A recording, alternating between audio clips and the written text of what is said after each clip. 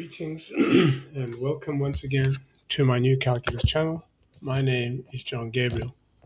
In the previous video, I talked about systematic integration and how you could do it without any limit theory at all, proving conclusively that it's 100% geometric, that limits are not the core of calculus, as you've heard over and over again by those prize idiots from math departments at MIT, Harvard, Oxford, Cambridge, Stanford, and all their whorish sister math departments. There's never a need to integrate if you have the original function and you want to find the area under the derivative.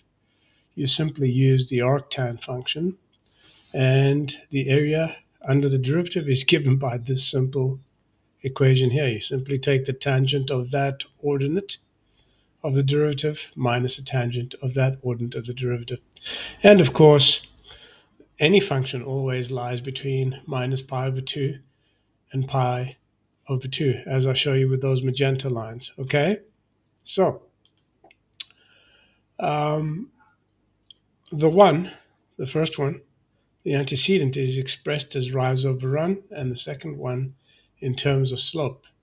See, when Newton was experimenting with his observations and whatnot to figure out how to find the slope of a tangent line, he didn't quite know what he was doing, just like Leibniz and all the other idiots that came after them, Cauchy, Weierstrass, and the blithering fools who came up with limit theory, etc. So, the idea here is to show you that it's 100% geometric, and I think I did that in the previous video. It works for any function, so you can choose any function you like. In this example here, and I'm going to shut the camera now. In this example here, I show you how it works with the logarithm function, okay? So I take the derivative of the log, which is 1 over x, and I find the area using this method that I just showed you, okay? So in other words, f of x is equal to natural log of n, and this is equal to the arctan of 1 over x, not x squared, okay?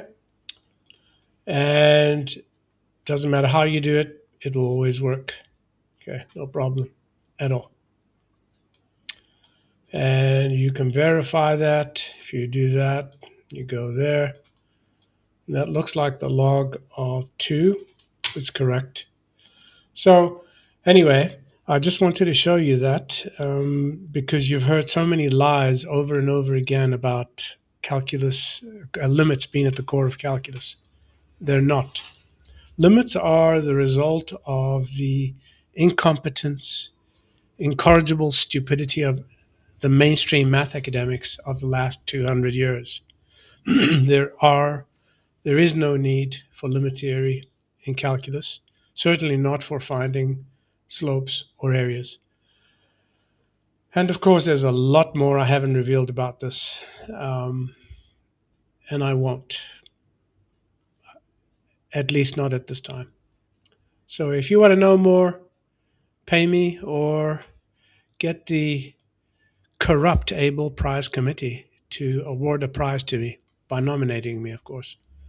So I'm John Gabriel. If you're not already a subscriber, become a subscriber to my channel. Click like, follow me on academia.edu, and always remember that I'm actually looking out for you, not for the vile creeps that pollute math departments worldwide, that place you into debt to the tune of hundreds of thousands of dollars.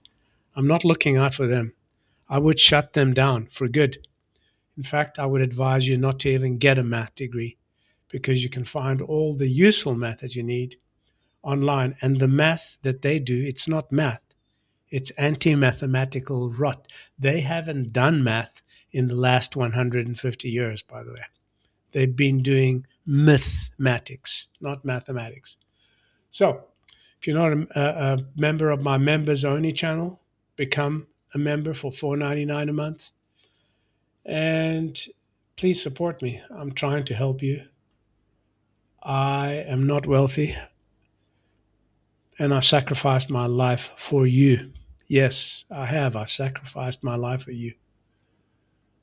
You should think very carefully before you post a horrible comment on my YouTube, especially if you're a moron like a Marcus Cliver or somebody like that who doesn't know what he's talking about, or a Jean-Pierre Massager, or one of those other idiots, the many idiots who've got worthless masters and PhD degrees. Till next time, take care.